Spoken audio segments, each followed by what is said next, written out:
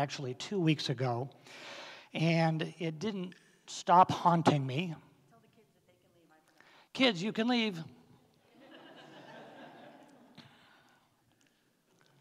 Lisa forgot.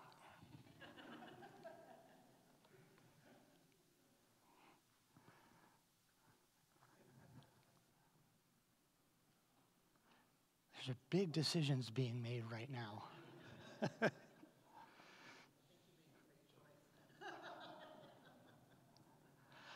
The question that was presented me 2 weeks ago was the question, is religion good? Is religion a good thing or a bad thing? And what kind of gives rise to the question is you'll hear a non-believer say something like, well, I'm very spiritual, but I'm not religious. Have you ever heard anybody say that? Have you ever pushed them to unpack that and to find out exactly what that means?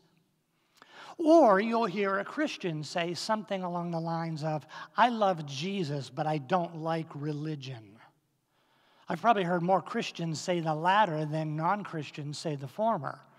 So you're left with the idea that this thing called religion is somehow bad. There's something about religion that people bristle against, the believers and non-believers. And so I suffer something of a crisis of faith when I read in a letter by the half-brother of Jesus a definition of religion.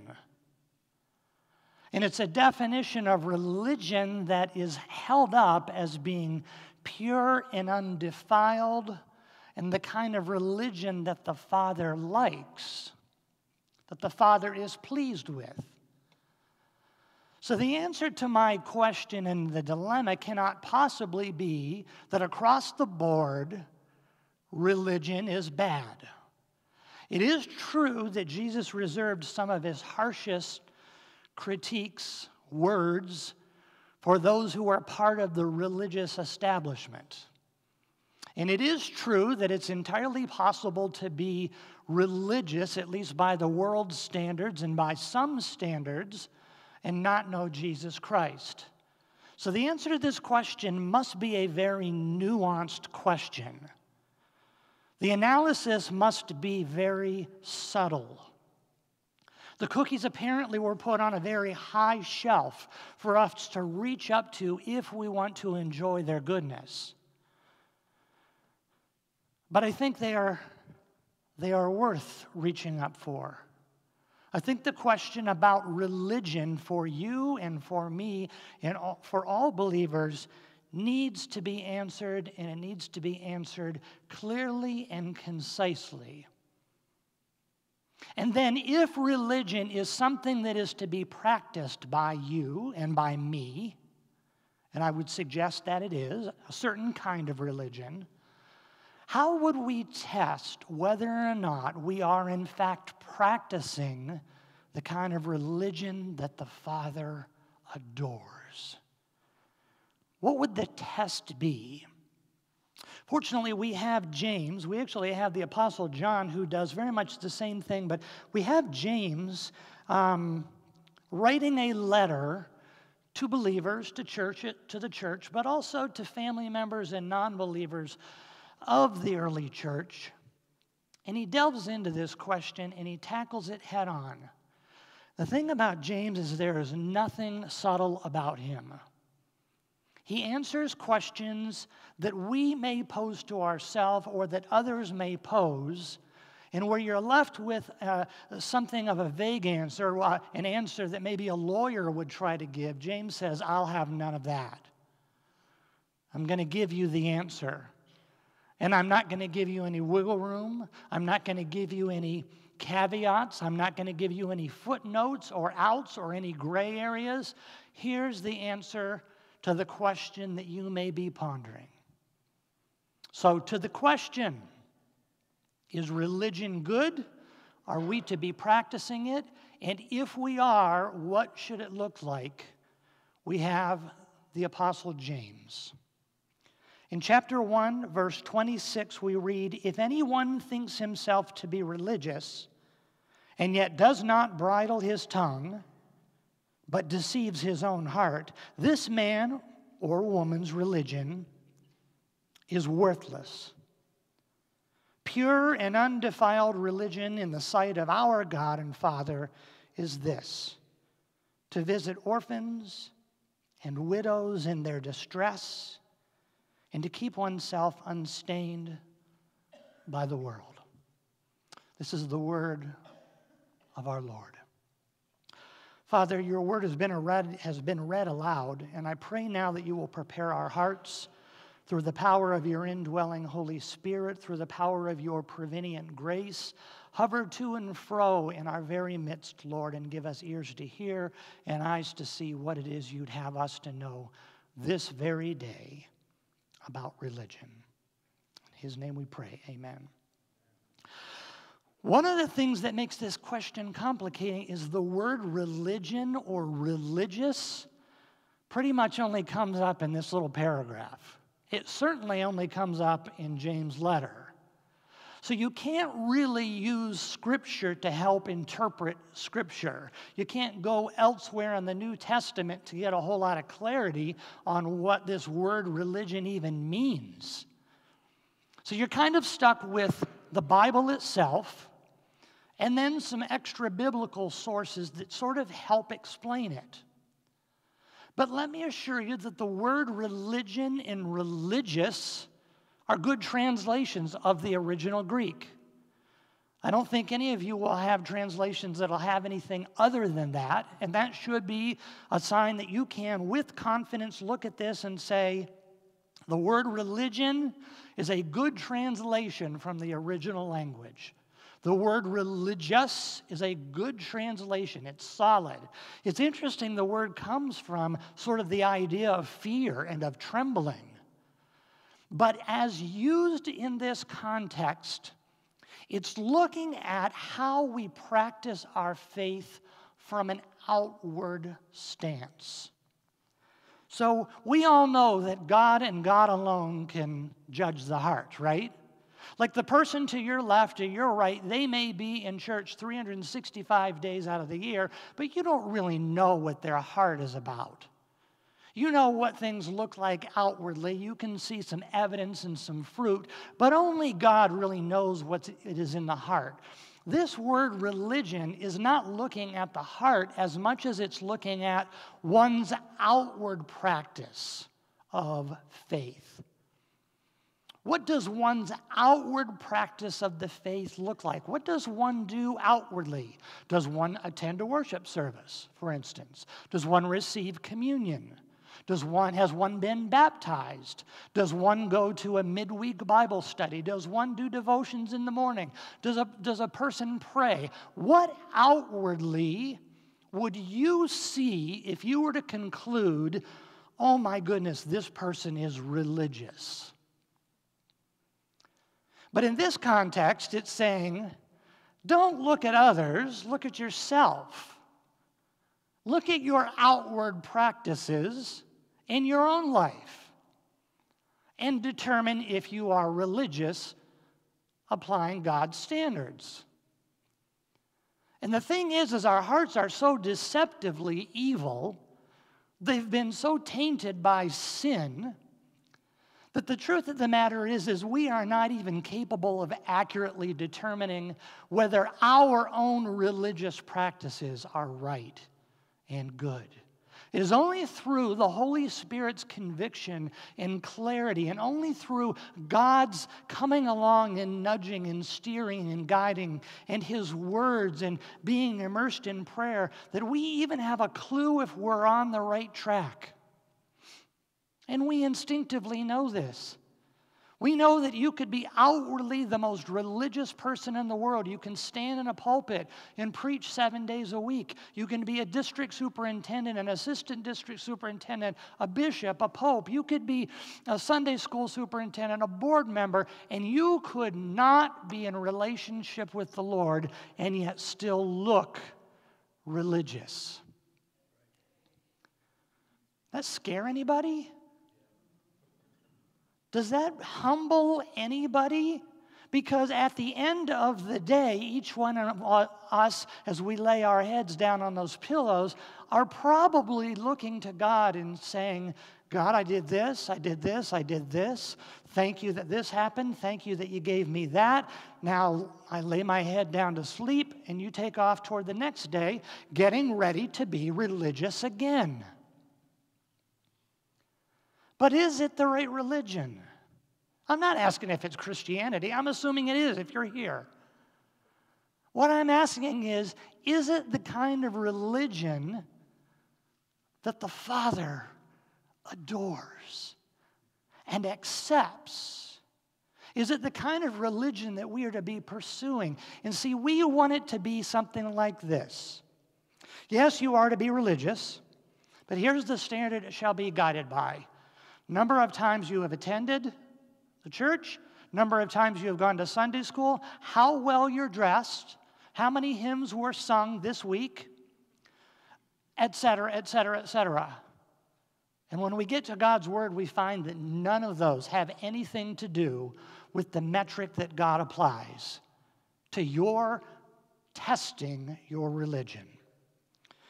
Here we go. If anyone thinks himself to be religious. I looked up that word anyone, and it means anyone.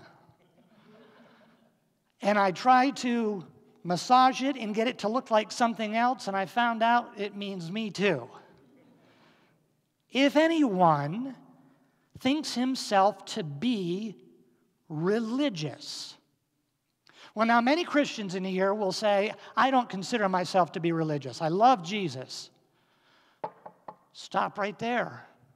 Because the Bible is actually saying there is a religion that you are to be practicing. There is a religion that is good. There is a religiosity, is that a word? That Christians are supposed to be pursuing. And we are also supposed to be checking ourselves. Anyone is supposed to be checking themselves to find out if they are, in fact, religious.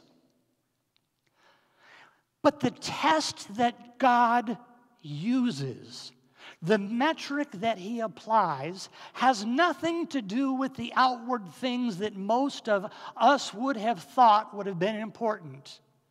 It has nothing to do with how many spiritual songs we've memorized. It has nothing to do with how early we got here to church or how late we leave. It has nothing to do with whether we can pray in the King James English. It has nothing to do, you know what it has to do with? A hole in your face, your mouth, and what comes out of it. No, anything but that. Let it be my dress code. Let it be my education. Let it be my degrees. Let it be my position, my title. Let it be my residency. Let it be how many good deeds I've done at the soup kitchen. Can it be something else other than that? And the resounding immediate answer is no. If anyone thinks himself to be religious and yet does not bridle his tongue, but deceives his own heart, this man's religion is worthless. It doesn't get any clearer than that, and I don't like that. I needed to be more vague. I needed to have a little bit of wiggle room in it. I need to be able to find some gray, but there's none.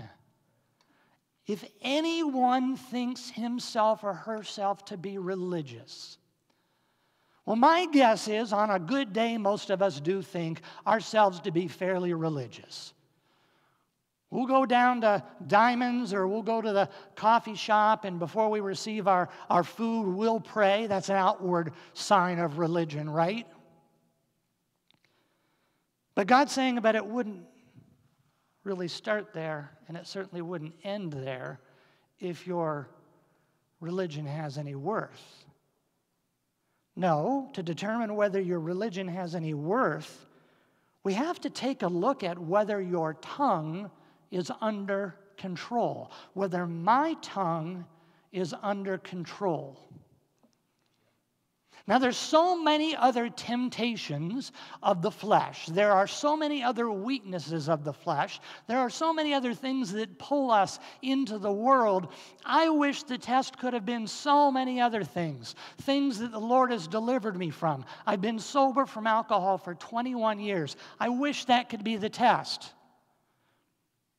But He delivered me from it and said, you got some work to do with your tongue.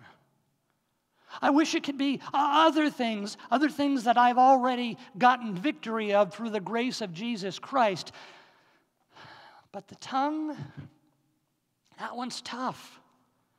In fact, ask any Christian in a moment of candor how they do with controlling their tongue, and they will say, ew. Notice what he says. That the tongue is to be bridled. Now, every time I've ridden a horse, I've either gotten knocked off or thrown off. So I do not promise to be an equine specialist here. But I know enough to know that the bridle is the leather strapping that goes over the horse's head, to which you attach two things. One, the bit that goes into the horse's mouth, and secondly, the reins to help you steer. So I've even got that much down. It didn't help me. I still got thrown, still got kicked off, but I've got that much down. And do you know that with the bridle, a 3-year-old little girl can control a 400-pound animal by going like this and like that? Because she controls the animal. She's got the animal controlled. Now, for many years, monks would cut off their tongues to try to overcome this temptation. Seriously, as a strict ascetic practice, people would cut off their tongues so that it couldn't be said that their tongues were unbridled. Guess what? Maybe they didn't have tongues, but they still practiced worthless religion.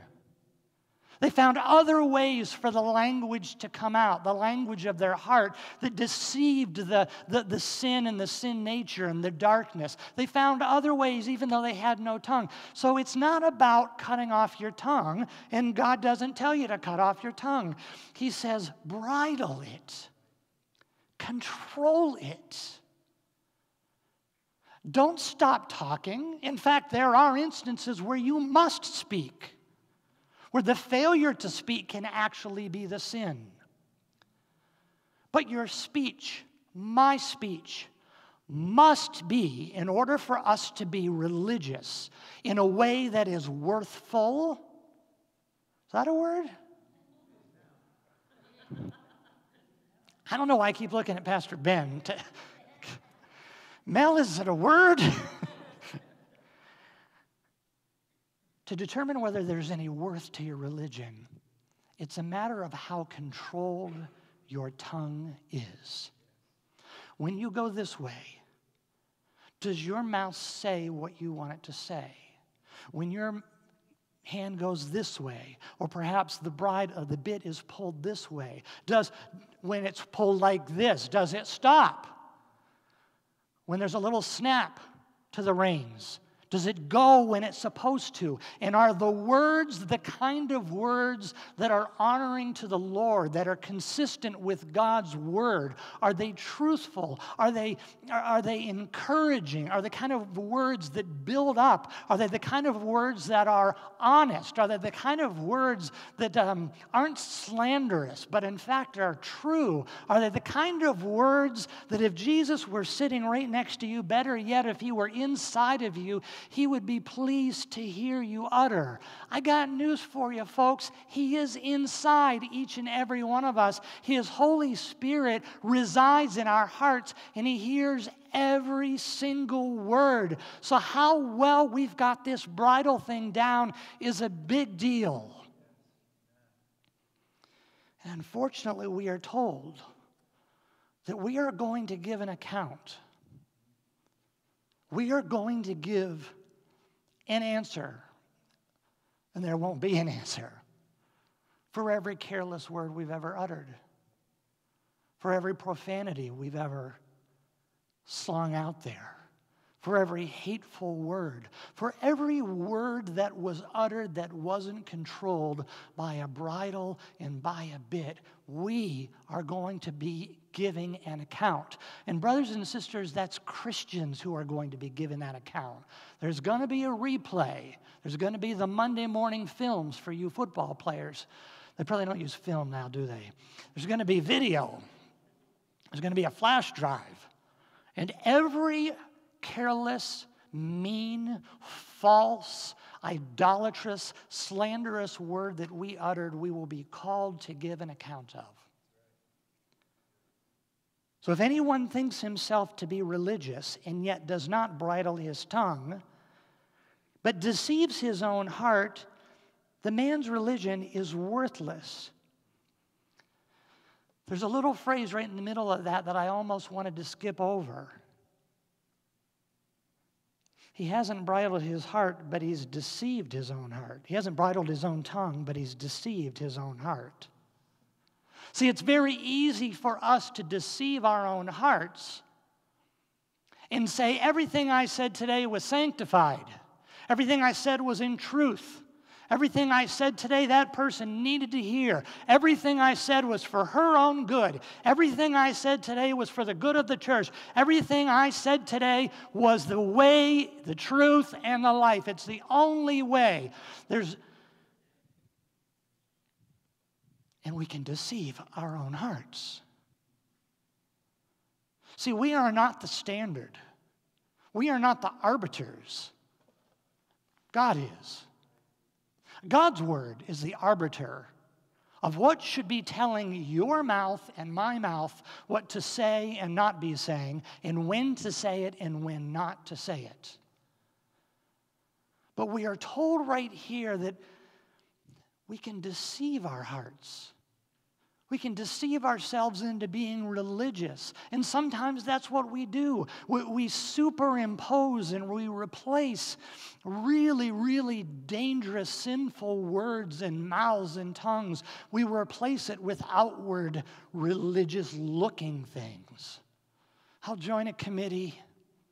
I'll serve on another board. I'll tell everybody about what I did for this certain person in need. I'll stand up and offer my services for this. I'll do that. I'll do that. I will look so religious. I'll be the most religious-looking person in the world, and God will say, you have not bridled your tongue. Your religion is worthless, and you're deceiving yourself. And that's hard for us to get a handle on, to actually go, religion isn't what I thought it was. He's giving me a test, and it involves my words, and my heart is so marred by sin, it's so bent in on itself that I'm capable of deceiving myself. Who's going to save me from this tongue of death? Paul would sort of say in Romans 7. Only our God can. Then he says something very interesting. Pure and undefiled religion in the sight of our God, our religion is actually seen by our God. Everything you and I said or did today, this morning, last night, the night before, has been seen by our God. Not just your God, not just your God, our God. Our Father who art in heaven. Pure and undefiled religion. What kind of religion will he accept? It has to be pure and undefiled. And that is defined by the tongue. Oh, we in trouble. Here's what he says, though, and it's very interesting. Pure and undefiled religion in the sight of our God and Father is this: to visit orphans and widows in their distress. Now, we must carry over from the previous verse and the context that one, pure and undefiled religion is a bridled tongue. But he says it's not just that. Christian, you've got to be willing to get your hands dirty too. Now we look at this list and we say, oh, that's nice. Undefiled religion in the sight of our God and Father. I'll forget about that tongue thing but this business, I'll find an orphan. Or I'll find me a widow. Then I will be religious in the sight of God, and it will be pure and undefiled. And the commentaries are absolutely consistent on this. That's not what that verse really means.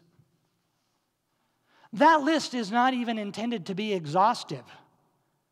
Widows and orphans were used because in Jesus' day, those were the ones who were the most vulnerable people. Those were the people that if somebody didn't step in and get their hands messy with, they were not going to survive. They were not going to make it in culture. They were not going to make it in society. They would die. There was no Social Security blanket. I guess there's no Social Security blanket for anybody anymore. There was no any kind of health care for them. There was no fallback where the government could help them. No, those were the most vulnerable people in the world.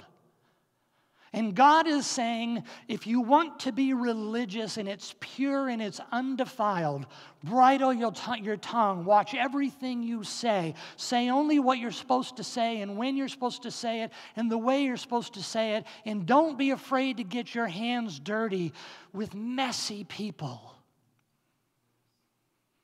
And these days it might not be widows and orphans.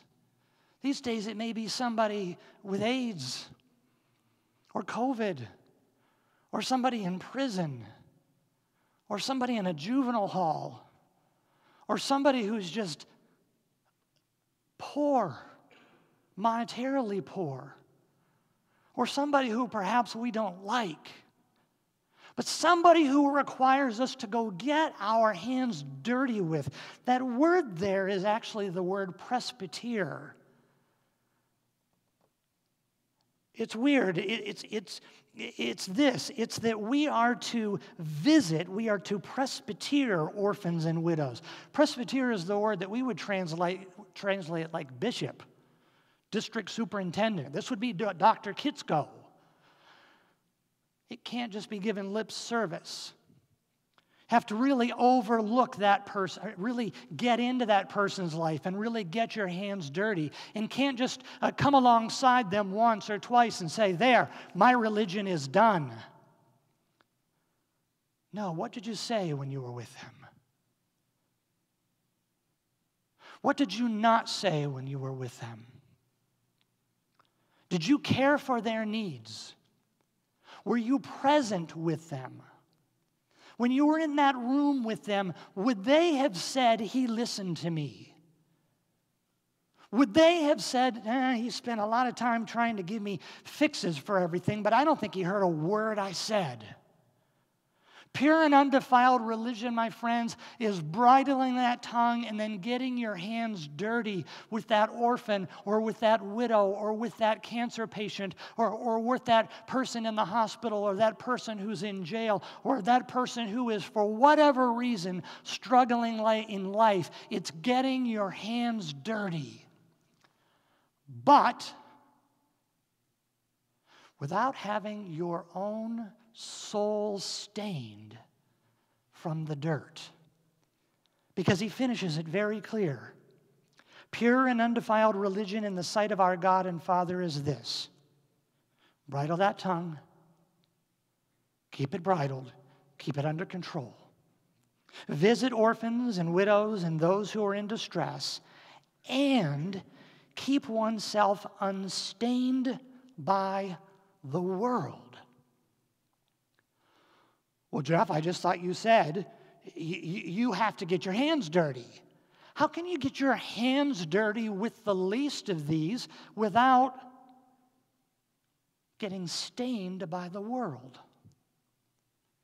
And Jesus told us this is exactly what the call is on our lives.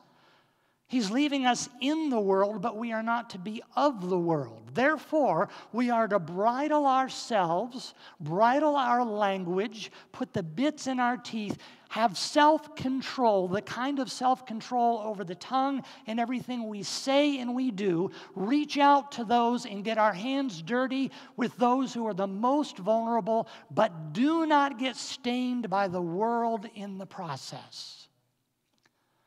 Oh, does that sound like a delicate balance? That sounds like the most delicate little dance imaginable. And on our own, we can't do it. We will fail. But the message of holiness upon which this church was founded, and might I add, upon which this very congregation was founded.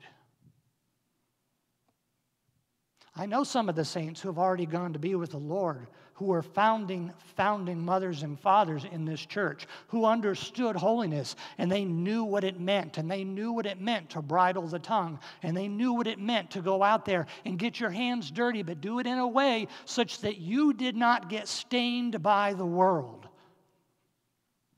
We're called to do that by the power of the Holy Spirit, asking Him to cleanse our heart so that we can be religious in the way that God loves, in a way that God adores, in a way that brings us into the sanctuary on a Sunday, giving Him praise and exalting His name because He has enabled us to pull off the impossible. Our words, our speech has been loving and truthful. It hasn't been defamatory, but it has encouraged and it has built up. It hasn't been coarse joking. It hasn't been coarse language. And if we've slipped up from time to time, the reins and the bit, they grab right away and they get back on control, getting us back on the path. The Holy Spirit will do that and wants to do that.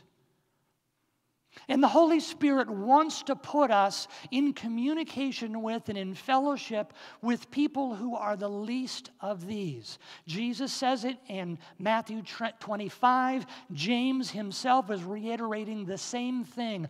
Are we engaging while being self-controlled, the least of these who need us to get our hands dirty with them? And would we be willing to trust the God that sends us to these folks to keep our hands and our feet and our mouths unstained by the world? You know what the world is? It's Satan's sin system. That's a lot of S's, isn't it? It actually was in our order of service this morning. It is Satan's sin system. It's not that the creation around us is bad. God made it and looked at it and said, oh, this is good. And every day He added something more to it. He said, this is good. And when He got to us, He said, this is very, very good. So that's not what He's talking about when He says, don't get stained by the world. What He's saying is, look, Satan has been given dominion for a short period of time. The victory is already our Lord's, but he is here, he is roaming, he is trying the same old tricks, which usually involve tricks of the mouth. Things like lies, things like deception, things like slander, things like, oh, you don't need to take care of that person, someone else will. You don't need to worry about that person, somebody else will. And all the time, God is saying, oh no, bridle your tongue, I'll help you. Help those people, and I will help you to stay unstained in the process.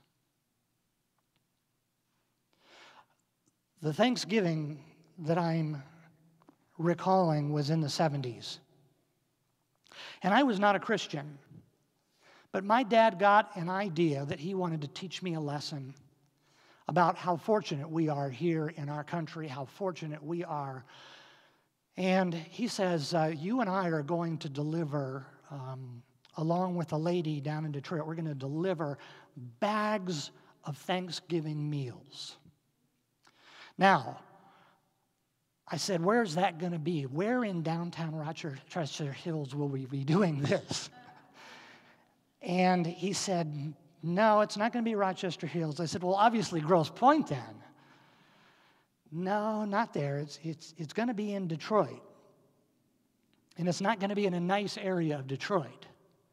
And I said, well, Dad, you never go to Detroit. I mean, it doesn't matter. We're going to go with Mary. Mary knows her way around.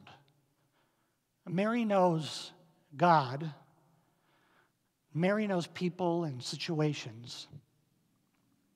And so we drove down there. I figured we'd have to drive Mary down there just to protect her. We drove down there. Mary, all of like 5'1", maybe on a good day, is standing outside of her car waiting for us, kind of doing one of these. She says, let's go. We got about 18 bags. Now, I am in the middle of a ghetto like I have never been in. It was right around those years where arson was taking place all the time. The Detroit Fire Department had some of the best firefighters in the world because homes were being lit up every single night. And so subdivisions looked more like a bombed out Beirut in some areas. Well, that's exactly where Mary had us going. And Mary says, let's give these people a Thanksgiving. They don't have anything, as you're soon going to find out. Let's show them the love of God. Let's get our hands dirty. And I'm thinking the whole time, I'm going to get stained by this world. I'm not even a Christian. I'm probably the one who's going to stain everything and everybody around. But off she took off with the big bag over her shoulder and her compression stockings, marching down that little street, and she went to this house. I didn't even know it was occupied. She went into that house. She walked right in. Darlene, are you here? Dar, are you here? And there they were, sitting around a 55-gallon barrel in the middle of the living room with wood and furniture and paper burning so they could just stay warm. And she says, Happy Thanksgiving. God loves you. That tongue was bridled from the beginning to the end. She visited the most vulnerable, the least of these, those who needed to see God the most. And she left with a blessing. She prayed for that house. And it wasn't this convoluted doxology. It was just a simple prayer. And my dad and I'm sure if you had seen a picture, our jaws would have been on the ground. She said, okay, let's go. Next house. Heads on down there. Now those compression stockings are starting to droop a little bit. She grabs another bag, walks into another house that I could not possibly.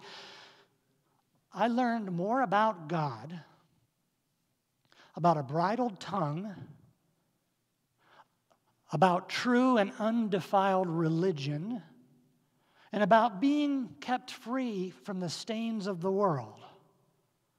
In an hour and a half that Thanksgiving than I ever have in my life. Mary was religious.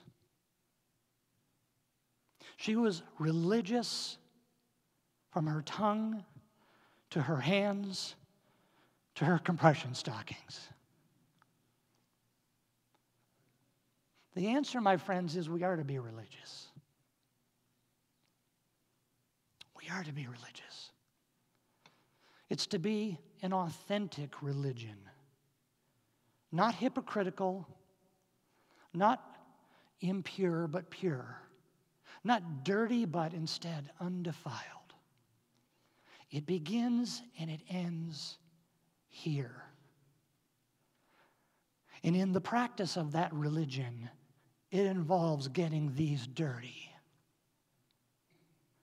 Getting into lives that are messy. And actually getting invested instead of just saying, I'll send a check. And it involves doing all of that, and in the process, being in the world, but not of it. That is my prayer for us. That's my prayer for the church. That is my prayer for the big church with the capital C. If the world sees pure and undefiled Christian, authentic religion, the kingdom won't just be in heaven. It'll be here on earth, where His will be done. Pray with me. Father, we thank you and we give you praise for calling us to a life of religion, a very special kind of religion that involves our words, our language. It involves our hands. It involves our hearts that are so easily deceived. Speak to these hearts. Show us how to control the bridle and the bit. Show us where the hands are needed. Show us all of these things so that we may practice a religion that makes you not only proud of us, but that is worthy of celebration, and it draws us deeper into a walk with you and more into Christ-likeness tomorrow than today, and next week than this week. And protect us from Satan's sin system. He so eagerly wants to devour us. But we know the victory has been had in Jesus Christ. Oh, the blood, oh, the body that was pierced for us, which we celebrated today in Holy Communion. Take all of this and move it from our ears to our hearts and transform us, I pray. In Jesus' name, amen. My friends, you are not only dismissed, but you are loved. Take care.